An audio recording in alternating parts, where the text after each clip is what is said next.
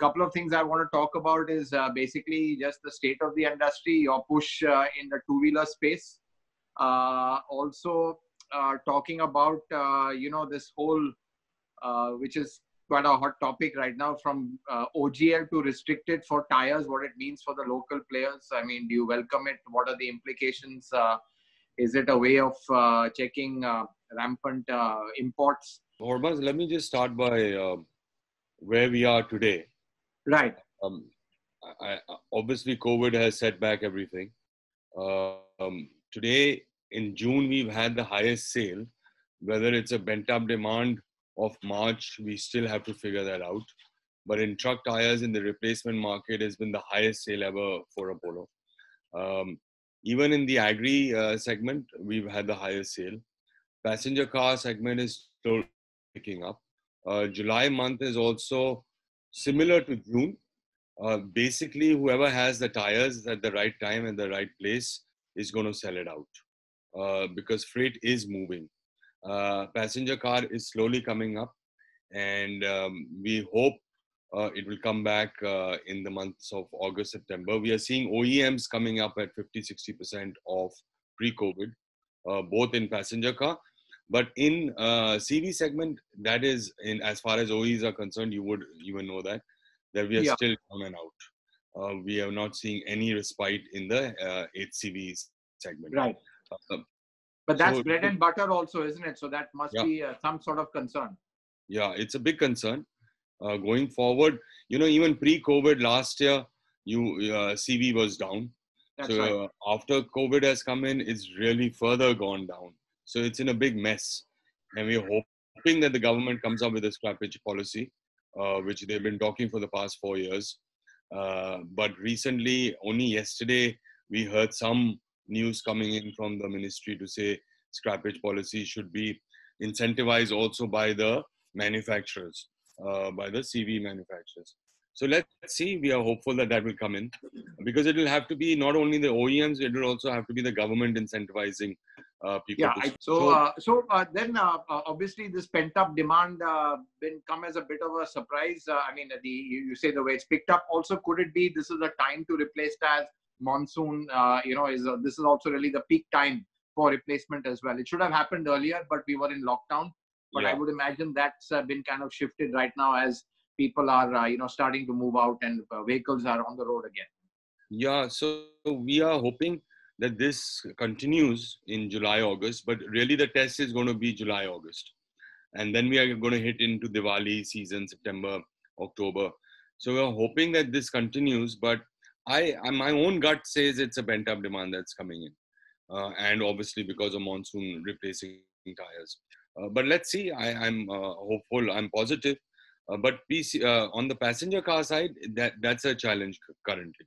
Right. That's a big challenge. But still, numbers are there. I would say they're 80% of pre-COVID as far as replacement is concerned.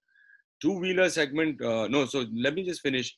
Sure. Factories had started, the momentum had started. We were producing at around 80% in all our plants in India. But then this wave of COVID has come in a big way, and one has to be extra careful, and safety is first for Apollo. So we've cut back, and on purpose, we are not putting pressure on the plants. So some plants are running at 80%, but some plants are down to 40-50%.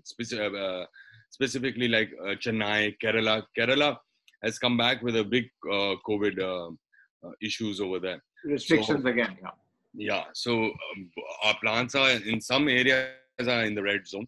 So one has to be extra careful. So it's really eating off the inventory that was there in March and producing at 50-60% levels. I just wanted to stop there because Neeraj, what's clear that is this whole stop-start as far as lockdowns go. You've kind of let's say lifted the lockdown, then you reimpose it. Is this because a lot of industry saying this actually is having a huge impact because it's not just the period of the lockdown; it's a little bit of before and after. The after effects are felt beyond that because again to restart everything, get the labor back, all that. So is this a challenge? It's not just 2 weeks. It can have a ripple effect, going into several weeks. You're right. What I have said to the plants is that, guys, let's look at flexibility, because shutting a tire plant is a problem, because it's a whole process, end-to-end industry. It's not only that you can operate in silos, and therefore you do have a lot of scrap if you do shut it down. So one is cautious and one is only operating at 50-60%. So that stop and go is not happening right now, but it does have a rippling effect for at least, I would say, 6 to 8 months, because COVID is here to stay and one has to live with it until the vaccine is out. Right. And so one has to, not only in the plants, but everywhere we have to be flexible, whether it's a Right. corporate offices, whether it's sales offices. So one has to have that flexibility. So we are studying how efficient the plants can be in order to save costs, because fixed costs are there and those costs are just going to be incurred. So one is trying to see how efficient we can be. Right. And Neeraj, just looking at the two-wheeler segment where clearly you all are pushing there a lot. Obviously, a lot of potential. Clearly, the recovery post-COVID is going to start in two-wheelers, so in a way, well-timed. But it's not an easy segment. There are well-entrenched players over there, and it's a low-margin side of the business. So just your thoughts and strategy on the two-wheeler side as to why the push over there, which is it you just see the potential and the overall pie is big, and that's something that can't be overlooked. So Hormazd, here I want to be very clear. We are not entering the mass two-wheeler segment. Okay. I'm staying far away from that, because our competition is heavily embedded into it and it doesn't do anything for me in terms of technology or in terms of EBITDA margin. So what we have decided is we will keep our foot in that mass segment a little bit, where we are not investing in it. We are simply buying offtake from a plant in South India, and we are only feeding our dealers. But we are entering into the higher segment of the motorcycle two-wheeler segment, which is the high-end bias tires and radials. So motorcycle radials. That's where we want to invest in technology, and we want to be by far the leaders in radials. So whichever segment we are getting into, we are keeping that in mind, that firstly, it has to be profitable. So it gives our EBITDA margin push.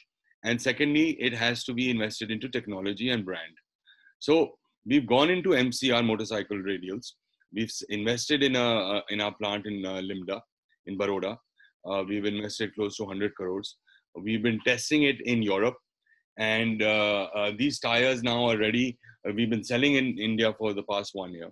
Now the push has come into going more radial and going more high-end buyers. So that market is 15% in India. So I'm only playing in that 15% market. I'm not playing in the rest. Let the competition do, because that's a bloodbath. Right. There are manufacturers who've come from Maxis is there, Indians are there. Let them play that game. I don't want to get in there. So okay. I'm only putting my thrust behind R&D and brand building. That's all. Right. So Neeraj, you talked about technology. You're expecting that to be a differentiator, especially with let's say homegrown OEMs over here. Where do you see technology going, and how do you see it playing out? I want to talk in the PV segment. Are we going to be going more towards low rolling resistance tires? But obviously, there's a lot of conflict over there in terms of grip and stuff like that, which I think only technology can kind of balance out all these conflicting factors. So just to get your thoughts, where do you see Apollo going? Which area do you see it focusing in terms of a future trend? So already, Hormazd, obviously it started from Europe. Rolling resistance is becoming more stringent, given EV vehicles coming out. Fuel efficient. And the CO2 requirements as well. Yeah. CO2 norms. And now OEs in India have started pushing us. So already projects in R&D are on, and for low rolling resistance and fuel efficient tires. So very soon we are hitting those targets in Europe and deploying it in India. So both R&D Asia and R&D Europe are working towards these, and that's what's going to be the next generation, I would say, of technology that's going to be embedded in these tires. So what you're saying is LRR tires are it's a big focus area. Not just Yeah. I mean, all tire suppliers are having to look towards that just because of the way regulations and the EVs are going to be the future. So that's what you're saying is going to be the future. I mean, run flats is now something which people are not focusing on so much. So No, clearly, it's a it's reality. this area. It's a reality, and all tire companies are going towards LRR, and we have to come out with them. That's I mean, the OEs are pushing us, and obviously it will mean that the cost of the tires will go up because the materials are much more expensive. The process is different. We're already testing it in Hungary. We've already put in a lot of equipments and a lot of processes, and R&D is now testing it in Hungary. Once it is commercialized, then deployment will happen all our plants. Right.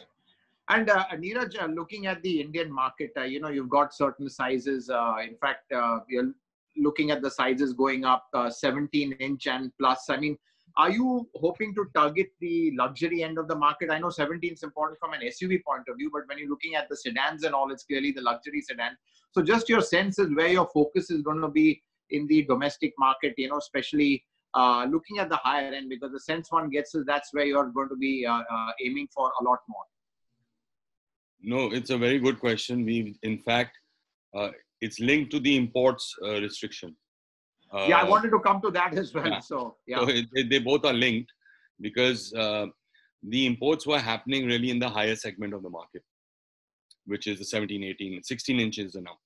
And that now with the import restriction I'm seeing it very positive because it opens up the market for us because we are anyways playing in that 16-inch up in Europe. And it opens up that market for us to go into the higher segment. And only last week, we have had a dealer digital conference. We have launched a scheme in the market to promote 16-inch and up tires in India for Apollo branded. And we are also now bringing in Vredestein to be made in India, a few SKUs on the higher segment. Because, the Indian mindset is also, I have a Mercedes, I want a European brand and not an Indian brand. So here Apollo has the advantage of having a domestic Apollo brand and a made in India Vredestein brand also, which could cater so to what that. You're saying is you are going to start manufacturing Vredestein in India? Yes, I have to. Okay. And what sizes would they be upwards of 16-inch? Yes. It will be only the higher end of the segment, really targeting the Mercedes, the BMWs, the Audis in India. And that is 3 months. Within 3 months, we'll be launching the Vredestein higher end diameter tires. But Apollo branded tires, already the schemes are out. Already we are focusing on the 17, 18-inch segment in the market. Right. And, Neeraj, specifically on the current, let's say, change in regulation where tires have moved from OGL, Open General License, to the restricted list. Just your thoughts on that. I mean, why do you think it was done? Is it to prevent just rampant imports coming in from all over? And clearly, this is a big opportunity for local tire companies as well. So just your thought on how significant this shift is. I think I mean, we welcome it with open arms. It opens up a huge opportunity for Indian manufacturers or for manufacturers who are in India. The likes of Michelin and Bridgestone were importing the higher end tires, like I said. So it opens up, it gives India also a thrust into R&D and putting money behind R&D. And I want to tell you, Apollo has been slowly increasing our investments in R&D. Because to me, 5 years ago, I said my key pillars are brand and R&D. Create brands and create good products by putting money behind R&D. Today, we have over 350 engineers, scientists between India and Europe. 5 years ago, we used to be only 1% of R&D was our cost to sale. Today, it has gone up to 3%. And if you see the German magazines who are testing our tires, today Vredestein and Apollo have podium positions. So I'm really competing with the Michelins and the Pirellis of the world and still coming at podium positions. And therefore, this restriction also helps India to go up the R&D ladder. We now need to understand that, guys, let's start putting money behind R&D and not just coming out with ordinary products in the market. So it gives you a good horizon. It gives you a great opportunity for India to make in India products that will cater to the Indian customer. But Neeraj, just from a consumer point of view, being very frank, at the real high end, super high end, volumes are going to be really small for anyone to locally produce. They will just have to be imported. There's no other way. I'm talking about 18, 19, for the super SUVs and the really high-end luxury SUVs and the super sports cars. Do you think that's a bit of an issue? And maybe, just the volumes over there don't really justify local manufacturing. And if they go into a restricted list, it just makes it more painful for, let's say, consumers. No, so, Hormazd, for Apollo, I have other markets also. So we will be producing it in India. Let's say a 19-inch, I will produce 1,000 tires. Market is very small in India, but then I have markets in Asia where we are selling. We set up our office in Thailand, I think 3 years ago. We have Dubai, we have all of South Africa. So we will start exporting these high-end tires there also. Currently, we are selling Vredestein in these markets. So now I'll start introducing Apollo high-end also into these markets. That's the idea. So what you're saying is that you will produce them in India, even though there's not much of a market in India. It's for export. And if there is a demand in India, you'll supply the Indian market with these high-end tires as well. Yes. And I agree with you. There's a very small market in India of the high end. So I'm talking about the Z-rated tires and all those, because honestly, that is going to be an issue. I don't know how they'll get around that. Yeah, that's true. Let's say Ferrari, someone wants a Z-rated tire. That is an issue. Whether Apollo will get into that market, I don't think so. Any trends you are seeing, with the pandemic, or is it too early to say? I know we can't predict what's happening next week, so I won't hold you to it if you don't get it completely right. But are you seeing a kind of a shift in any, everything really moving towards the lower end of the market that you are having to ramp up? Let's say, we're talking right now high-end tires, but I'm talking about the good old 13 and 14 inches as well. Do you see that's really where the core is going to be going forward? So, one thing COVID will do is you will get more passenger car, single or two people buying more. So public transport is going to come down and people are going to go for two-wheelers. Two-wheelers are going to go to smaller cars. So 13, 14 inch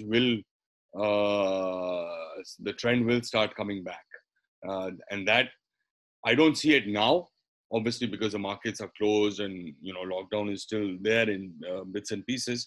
But when the market does open, people are going to shift to buying cars and using less public transport. So, and all these taxis that were, taking tons of people in one sumo, that is going to come. That's going to come down. That shift is going to happen. And so the effect on that commercial segment of that market, the taxi segment, is going to get hit. And those people are going to start looking at buying smaller cars, and therefore the demand on 12-inch, 13-inch should go up.